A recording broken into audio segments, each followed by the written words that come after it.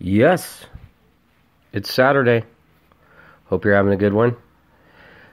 As always, thank you for listening to Headbangers and Hooligans. It's yours truly, Scum Malicious, and it's another Scum Report.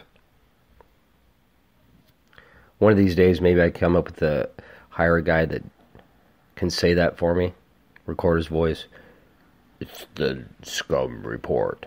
Or fuck, yeah, I'll just do it myself. How about that? Just wanted to do a quick little show for your Saturday, get your Saturday headed in the right direction. I know it's a crazy time of year. Everybody's shopping, buying all that shit for their brat fucking kids that already got everything under the sun. That's a few select people that get to do that. We all don't get to buy everything we want and have everything we want. But nevertheless, hope you're getting through it. Hope you had a great Thanksgiving. I'm just going to get right after it. The Irishman. And I'm not, it's kind of a weird review, all right? Robert De Niro, Al Pacino, Joe Pesci on Netflix. Hear how awesome it is. And I was excited to see it because it's the last time we'll probably see these three actors together. Robert De Niro, not gonna lie, kind of annoys me anymore. Just not because of what his opinions are on politics. He has every right to feel however he has. I just don't have to hear it every other fucking day. But that's neither here nor there. It doesn't take away from his acting. Okay, not in this movie. And of course, The Irishman is based on the book by Jimmy Sheeran, the guy that he plays in the movie, this Irish hitman, which is funny. He's Irish in the movie. Joe Pesci, Al Pacino plays Jimmy Hoffa. Joe Pesci, the only one that plays an Italian. It's funny. But anyway, so this movie goes by the book. So if you believe everything that Jimmy Sheeran says and wrote down in this book, then this movie is an exact second for second true story. But you can get on YouTube, look online, and a lot of people dispute this story. But for me, it wasn't about that because, listen, Hollywood, they're going to exaggerate every movie. They have to. Here's the problem. Okay? Here's the problem. This movie feels like 3 hours and 30 minutes long. I am not fucking kidding. It's good. It's a good movie. And I get it. It's a long story.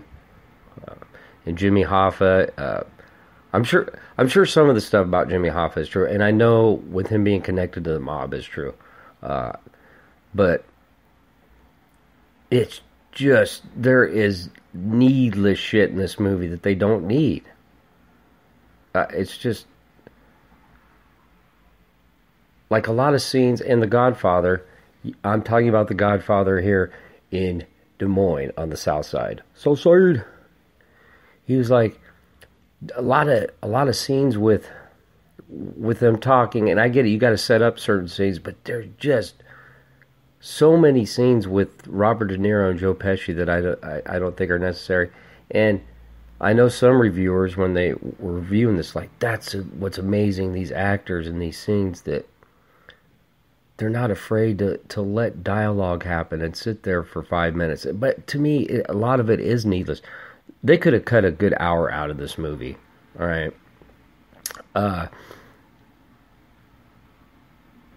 Especially to me, and I'll try not to spoil too much of it. Like the last 20 minutes, to me, is just, and I don't think it's really a spoiler, but it's basically Robert De Niro by himself. Because it starts with him. The movie starts with him being interviewed. He's obviously, he's in a home for older people, and he's telling the story. And so by the end, he's by himself anyway. And it's kind of a depressing 15 to 20 minutes of him just being alone, and you know that he's going to die. But it was good. I don't see this as a fucking Oscar movie. That's just me. And you know how it comes to me in award shows and all that shit, but Goodfellas, it was way better than this movie, in my opinion. It's not a bad movie. It's a good movie. And there's funny shit in it. There's a lot of funny shit in it. I love the part where Robert De Niro's telling Al Pacino, Jimmy Hoffa, hey, some of the big top guys are like, hey, they don't like what you're saying.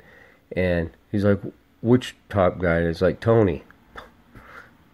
And Al Pacino's like, oh, Tony, well, that really narrows it down. They only have two names, for you people, which is kind of, not kind of very racist, talking about Italian people. Vinny, Tony, Sammy. But there's some good comedy in there, but it is too long. I think it's way too long. Martin Scorsese is a great director, but he could have cut out an hour of this movie. But to call this one of the year's best film, maybe it is. I'm sorry. It's a good movie, but it ain't great. I'm giving it a 7. And that's The Godfather. The so-so Godfather gave it a 7. I agree with him. It's a 7. But it's still worth checking it out. 3 legendary actors in the same film together. Still worth that.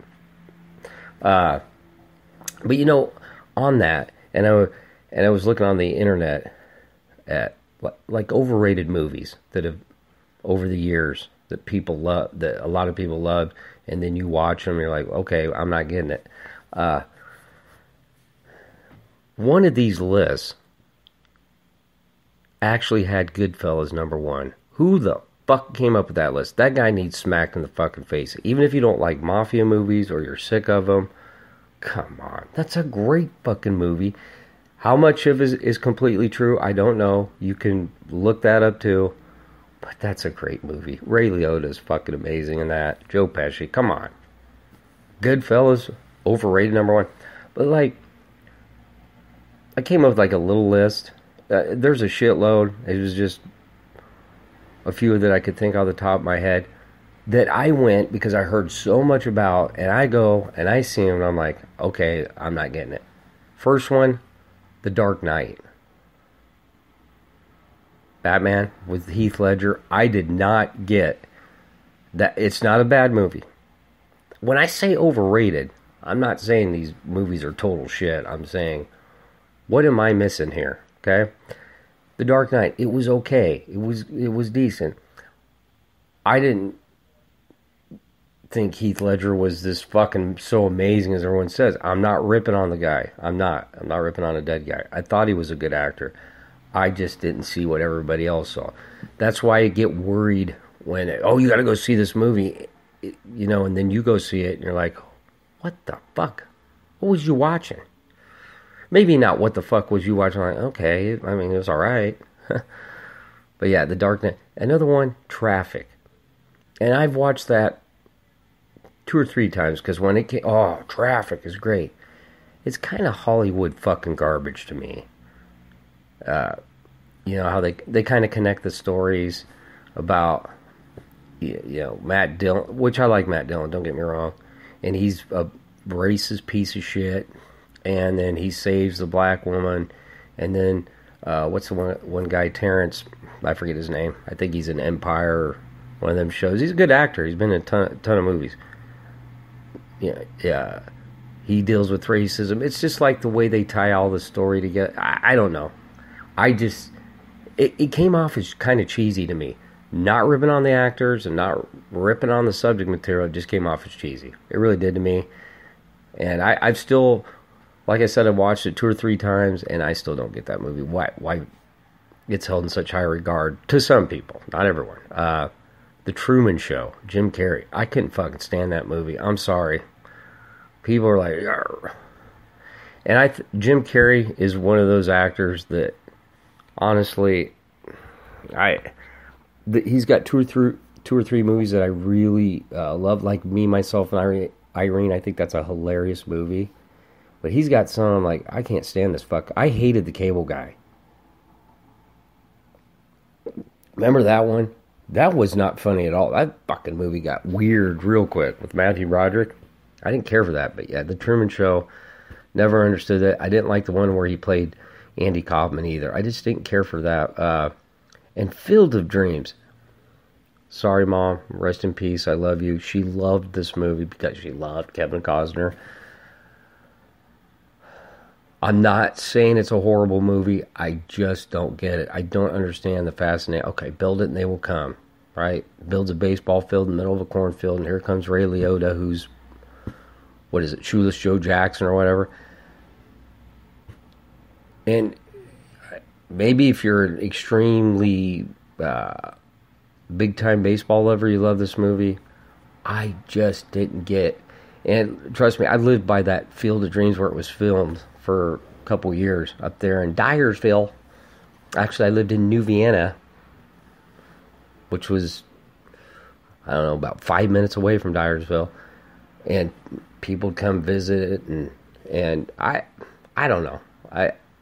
I just never understood why it was considered such a great movie. I don't. But hey, it's all perception, personal taste.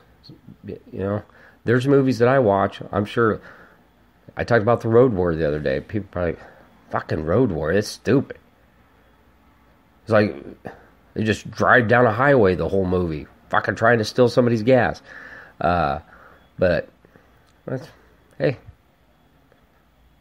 But you know what? Maybe I'm the idiot because all these movies are fucking killing it, right? They're making shitloads of money. So the movies that I think are overrated, what the fuck do I know? But at any rate, and another thing I wanted to talk about before we leave Hollywood. Yeah, we're knee deep in Hollywood right now. A place that scares me sometimes. The whole Mandalorian thing. The Star Wars show that's on Disney. Some of it looks cool. I've been seeing the reviews on the episodes, and they're saying, man, this is better than the movies. Which, if you're talking about the prequels, that's not too hard. Just being honest here. Like I said, I saw The Force Awakens. It wasn't bad. It was a lot like the very first original Star Wars back in 77, the storyline to me. I didn't see the second one. And honestly, I'm not real excited about the third one. When it comes to Star Wars, I'm just kind of meh now. They've made so much shit from these movies now. I really lost interest. I hate saying it. When I was a little kid, I loved Star Wars. The Empire Strikes Back. I still like The Empire Strikes Back, by the way. But this Star Wars thing, it's ran its course for me. But if you enjoy it, that's fine. I guess my only thing, are they going to keep doing this now? Now they're telling me they're going to make an Obi-Wan Kenobi origin movie. I'm like, just fucking stop. If you're going to do that, I want a Chewbacca origin story. Okay, you did the Han Solo one. You did the movie that happened before the first Star Wars, which happened after the prequels that came out after. I don't know. At some point, I just think you just let shit go. We don't need to know every single little detail of how something gets to a certain point. We just don't. That's just my opinion. But hey, if you're enjoying it, good for you. Good for you. About a little bit of music. And I say a little bit because there's not a lot to talk about. And I'm not saying that because, oh, here we go. It's just because, for me, there hasn't been a ton of stuff that's come out that's, I gotta listen to that, gotta review it. This is strictly for the headbangers, no hooligan shit. I said hooligan shit there. This week, Cattle Decapitation, Death Atlas, new album came out. I mentioned it a week or two ago. These death metal bands, it to me, and I can't sing like this dude. I can't do all that little. He sounds like a fucking possessed fucking monster half the time. Cookie Monster / Exorcist. It's what he really sounds like when he's singing. I could do the shit, but I'm just not into it. And I know a lot of people are. They're big on cattle decapitation, on how we've destroyed the planet, which are right. But it's like now it gets to a point where it feels monotonous to me. Don't know this band. I haven't listened to them a ton. I like some of their guitars. I've mentioned that before. The drums are ridiculous. I think these death metal drums are absolutely insane.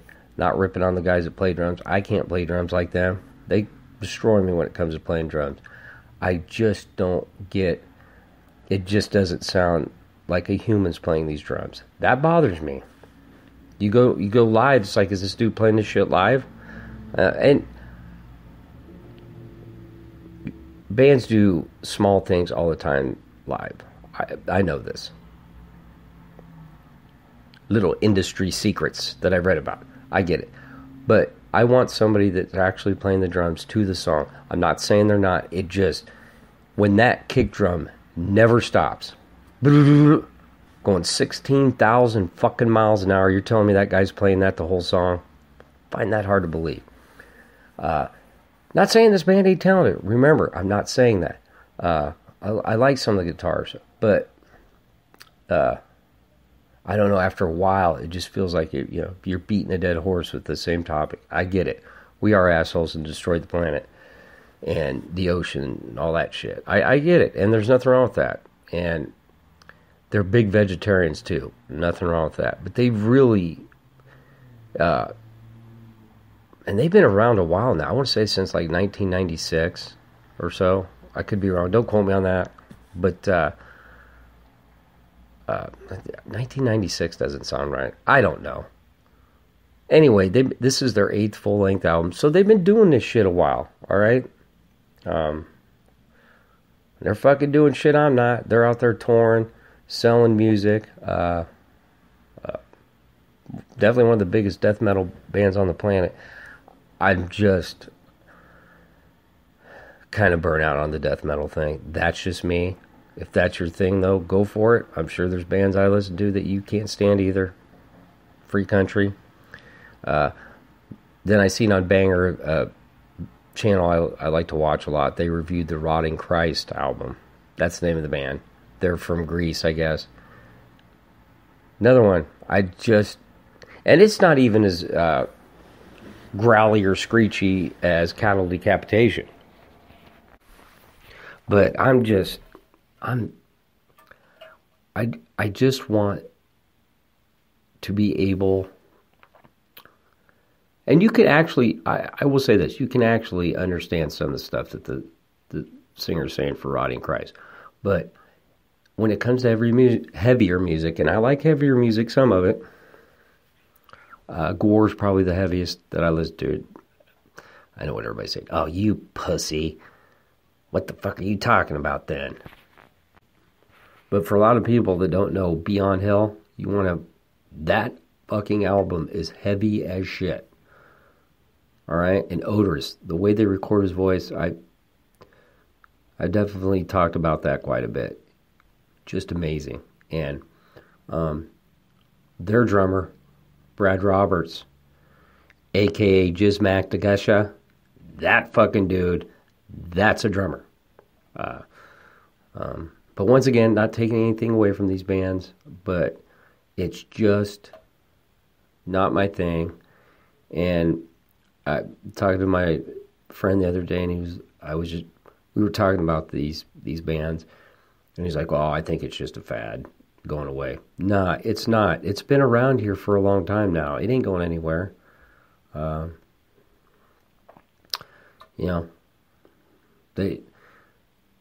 Now you can debate this, like, hey, punk's not dead, it's still around.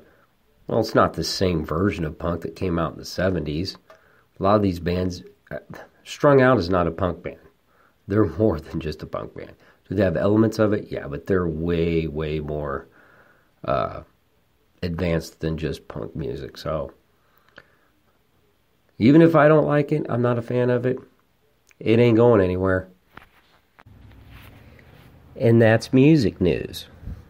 Remember MTV with Kurt Loder?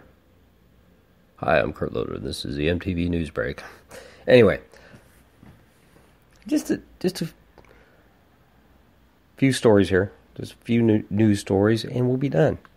And then you can get on with your Saturday and start getting fucking smashed, huh?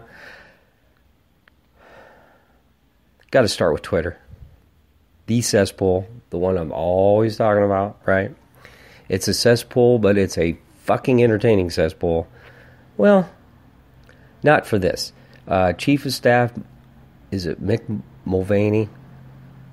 I think. He wore this shirt. Was it kind of an atrocious looking shirt? Yeah, it was a shirt with the flag, and of course he got tagged for it. You need to be wearing a fucking suit. There's two things here. First off, you motherfuckers, because you don't wear it, that's fine. Don't fucking worry about it. If you don't like a shirt, then don't put the motherfucker on. These fashion fucking police on Twitter.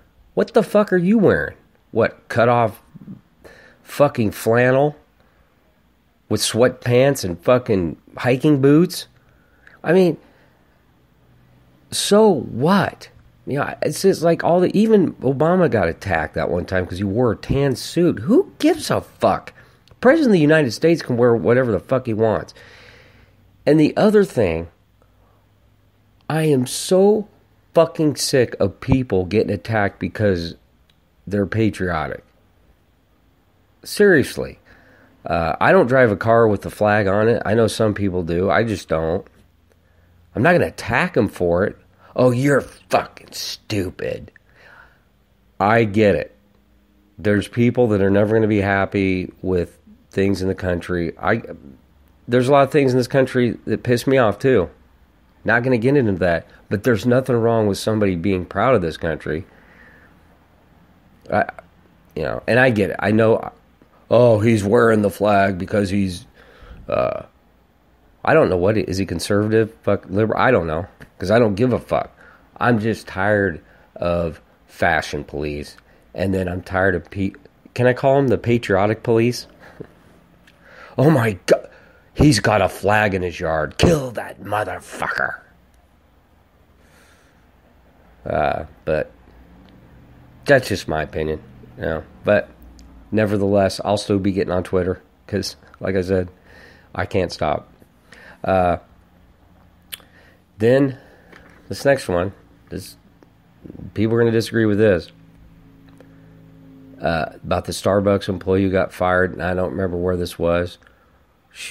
Officer ordered a drink, whatever he got, and she wrote pig on his label when she gave the cup back to him.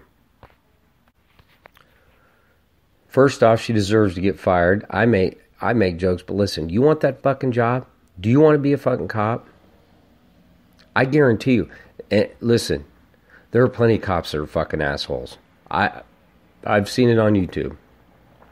Piece of shit cops, racist cops, asshole cops.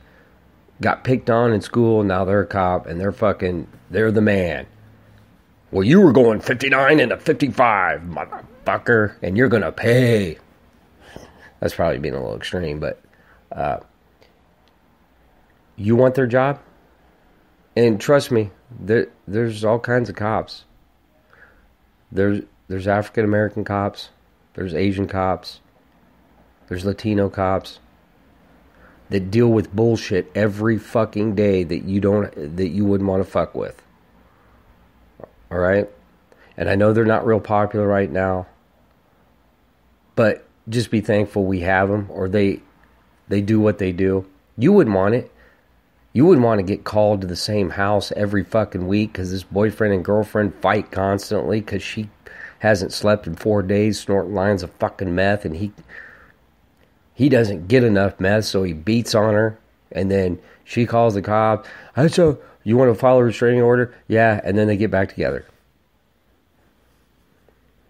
Or constantly have someone filming you, and now they've got cameras themselves.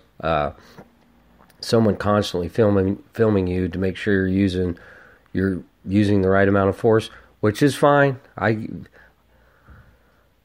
There's so many. I say so many. There is a percentage of cops that have fucked it for the ones that are actually trying to do their job. I'll put it that way. Trust me, because I've ran into cops I can't fucking stand. Pieces of shit. But I've also ran into some cool ones.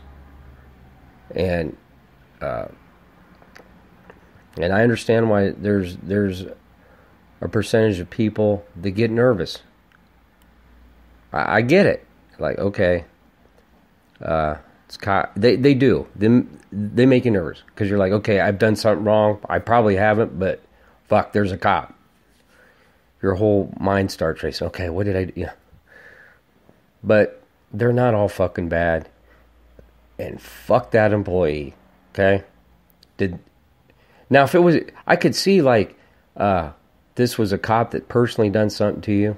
But just because... I think we've all had a bad experience with a cop in our life, maybe. I have. But I've also had some decent experiences with cops that were cool to me. That didn't have to be, and they were. So, just something to think about. That's just my take on it. I know there's people that fuck all cops, they're all pieces of shit. They're not. So there's that. And I'm gonna end this Scum report.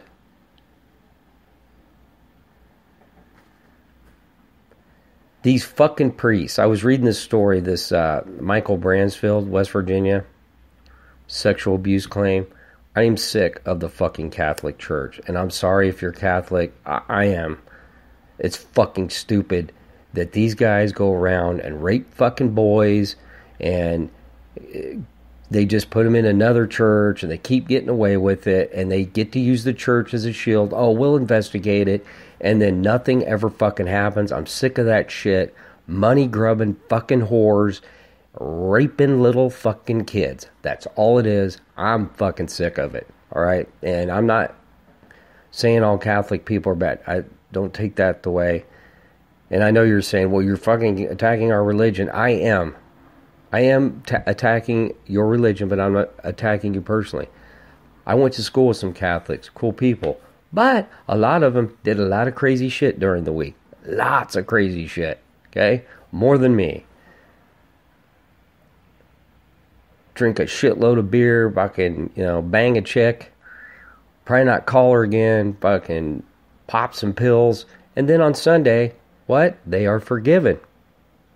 So you can fucking go all week and do whatever the fuck you want, but you come in on Sunday and ask for forgiveness, and he'll forgive you.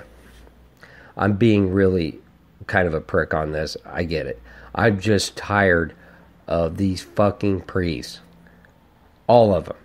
Let them fuck. That's what I'm saying. Let them marry. Is that part of the problem? I don't know if that's part of the problem either, because it seems like it's always little boys. It's fucking disgusting. Fucking pedophiles using the Bible to fuck little boys. It's that simple. Let's get this shit fucking taken care of. Fuck the church. Quit hiding behind the church and getting away with shit. Let's get these motherfuckers prosecuted, thrown in prison, and let them get fucked up in prison. Because that's what they deserve. And that's my final take on that. All right? Whew. Sorry, that one always gets me a little worked up. Anyway. Want you to enjoy the rest of your weekend. I'll be back on Monday with another entertaining show for all you people. All right. Take it easy. And if it's easy, take it twice. I'm out.